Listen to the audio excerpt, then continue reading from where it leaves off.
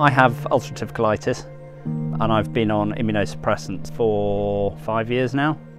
Because I'm on the clinically vulnerable list, everybody back in, I think it was December, was sent a preemptive PCR test just to keep at home. And when I managed to catch it, courtesy of a child, the GP was very quick to get in touch and just said, no, we've got this trial going forwards. Are you interested in getting involved? And other than that, it was the daily online diary to do. It was easy to do, and it took a couple of minutes just to fill in the questionnaire every day, and that was it done. And in the end, I probably had the lightest touch of anybody in the house, and all 4 of us got it. If you've been told that you're in trouble if you get it, and we can see that cases are rising and the hospital admissions are rising, so you stand a good chance of ending up being one of them, do it.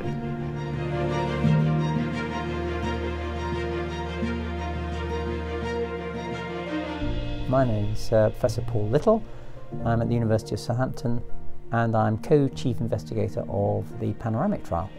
The PANORAMIC trial fills a really important gap in our fight against COVID.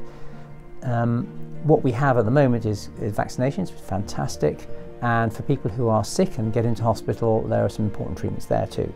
But what we don't have are treatments that you can use early in the course of the illness to help people both recover more quickly, but also help hopefully stop them getting into hospital. And that's where these new antivirals come in.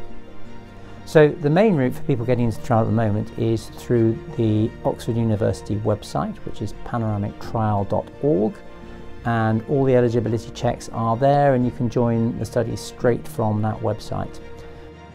You may also be in a practice where we've got so-called GP hubs, which are recruiting patients.